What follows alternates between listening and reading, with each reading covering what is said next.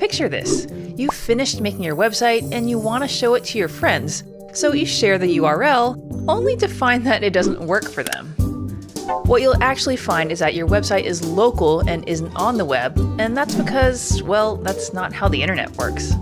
But why? Is it hard to actually put a website online? What was that string of numbers in the URL from the VS Code preview? Well, today we're going to be diving into all of that as we explain the process of how you actually put your website online. By the end of this video, you'll not only know the process of getting your website online, but you'll have a basic understanding of how the internet works. Sounds exciting? Well then, let's get into it.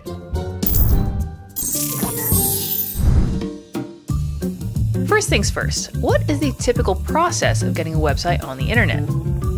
On a basic level, it boils down to 4 steps. First, we have to register a domain name with a registrar. This is where we get a name that you want people to use to get to your website. It's something usually chosen because it's easy to remember. Google.com, Reddit.com, or Has a Large Hadron Collider Destroyed the World Yet.com are all examples of a domain URL. Second, we have to choose a web hosting provider for storing and serving the website files and data to the people visiting. Third, we transfer the website content to the hosting provider and make sure that it's set up correctly. And lastly, we make the website public. Now, for better or worse, each of these steps requires a bit of paperwork and a bit of money. And that may be frustrating because, look, you've got a perfectly good static website running on your laptop. Why would you need to use anything else? Well, there are a few good reasons, and one of them is right in that original URL that you tried to share. So what was that number that's in the URL for your website? It's actually part of something very important for how the internet works. And that something is called an Internet Protocol Address, or IP address. And like a home address, it's an identifying number that computers and networks use to know who is who. They come in 2 flavors, local IP, which is what you saw when you previewed your page in your browser, and then public IP, which is the address of your computer network for use on the internet. It may sound complicated, but think of it like this. Let's say you have a friend that lives on the same street as you in your neighborhood. So you say to them, hey, come on over to 300 Main Street later to play some games. That neighbor then has your house number and knows where to go to reach you. But what if they didn't live on your street, or even in your country? 300 Main Street might lead them to a very different place in their local neighborhood than in yours. And that's what's happening on your friend's computer when you share your local address. It's going to the place that you've told it to, only that address goes to a different place on their network than from you. What they need is your public IP address. However, with the public IP, there's another challenge. They're not easy to remember and they can change, and that's why we use domain names instead. The system that we use to swap names for the IP address is called DNS, or Domain Name System. It takes that domain name that you give it and gives you back the actual IP address of the site or service that you want to go to. This is what's called resolving the server. And it actually involves multiple servers, with a resolver bouncing back and forth between what they call a root server, who tells the resolver the right top-level domain server to contact, who tells the resolver where to go for the authority name server, who has the records of the actual IP addresses that you want to connect to. It sounds complicated, but what's important to take away is that it's like if you crossed a translator with a GPS.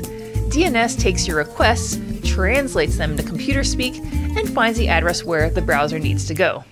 Another issue DNS solves is the chaos if you had multiple people wanting to use the same domain name.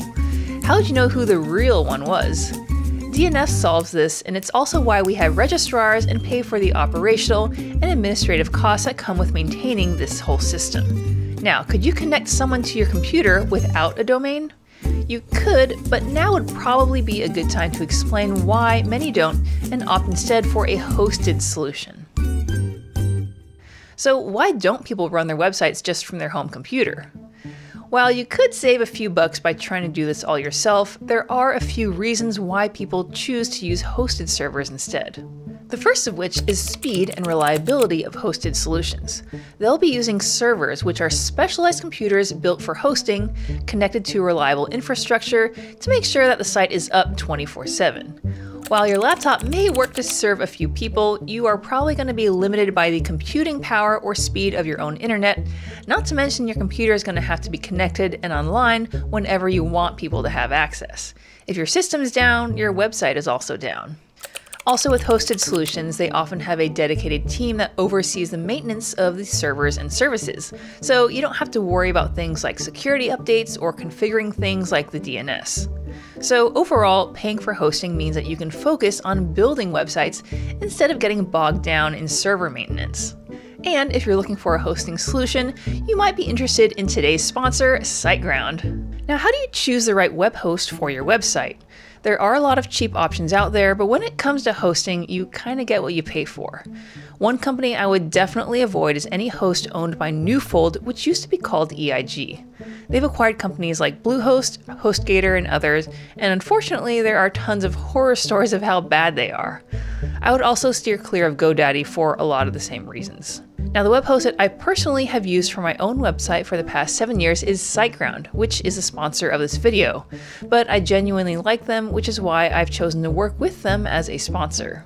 They are a premium web host, so they're not the cheapest, but in my opinion, it's been worth it because I can trust that my website will be secure, fast, and that I can rely on their customer support, which is a pretty big deal these days. A lot of companies are relying on cheap AI-powered chatbots, which are incredibly frustrating to work with if you're a customer.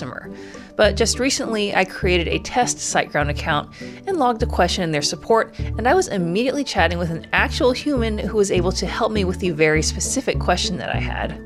In addition, SiteGround does a lot of security and maintenance work for you. For example, on my WordPress website, SiteGround can automatically handle all of the PHP, WordPress, and even plugin updates so I don't have to worry about it myself. And if anything ever goes wrong, either in my code or if I ever get hacked, I can easily revert to one of the daily backups that SiteGround runs for me. So whether you're looking for a place to host your first website, or you're a freelancer managing multiple sites for clients, I think SiteGround is a great option that you should definitely consider. And if you want to check them out, I do have a link down below in the description. So that's how we get a website up online and why we do it that way. Now, if you found this video interesting and want to learn more about building websites, check out the video above up here. So thanks for watching, and we'll see you in the next one.